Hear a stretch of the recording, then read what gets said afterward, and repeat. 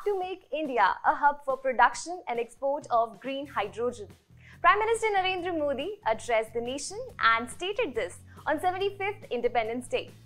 Green energy enhanced use can help India meet its clean energy goals. This is the fuel of the future, and experts of the field are optimistic that it can form the core of clean energy in India. Aligning with this, India will soon have the world's largest Green Hydrogen Microgrid Project. The project will be set up at Simhadri, Vishakhapatnam, Andhra Pradesh.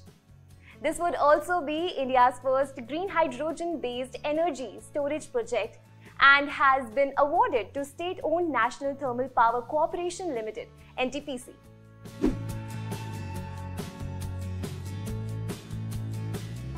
NTPC has been awarded the project of standalone fuel cell-based microgrid with hydrogen production using electrolyzer in NTPC guest house at Simhadri near Vishakhapatnam.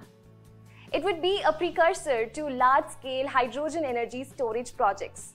The project is in line with India's vision to become carbon neutral by 2070 and make Ladakh a carbon neutral territory. The hydrogen would be produced using the advanced 240 kilowatt solid oxide electrolyzer by taking input power from the nearby floating solar project.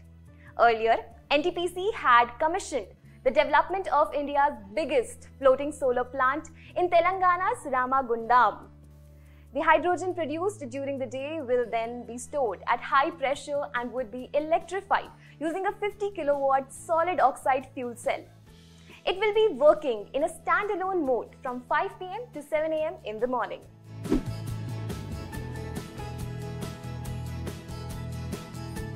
Clean energy development is an important weapon against climate change and limiting its devastating effects. The project will be useful for further studying and deploying multiple microgrids in various off-grid and strategic locations of the country.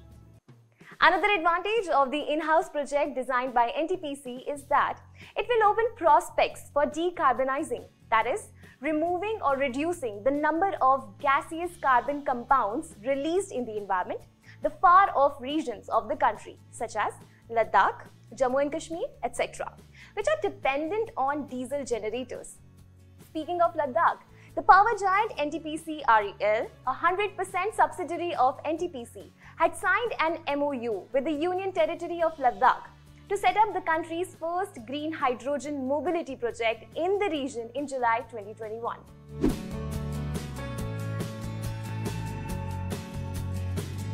Speaking at the COP26 Climate Conference Summit held in Glasgow, Scotland in November, Prime Minister Narendra Modi said, India is aiming for net zero carbon emissions by the year 2070. The statement came as a surprise for the world as the third largest emitter of greenhouse gases globally set a target for net zero carbon emissions. The question remains, will India be able to achieve its 2070 target? Well, for now, India is largely dependent on fossil fuels and the country's demand is expected to rise sharply over the next decade. The target set by India is very much achievable when taken together with other targets for 2030 that PM Modi has announced at the summit, which includes India will expand its renewable energy capacity to 500 gigawatts by 2030. Around 50% of its energy needs would come from renewable resources. It will reduce total projected carbon emissions by 1 billion tons between now and 2030. India will reduce the carbon intensity of its economy by less than 45%.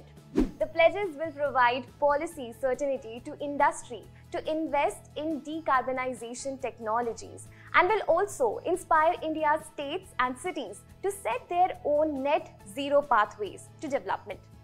Well, that is all for today's segment. Thank you for watching.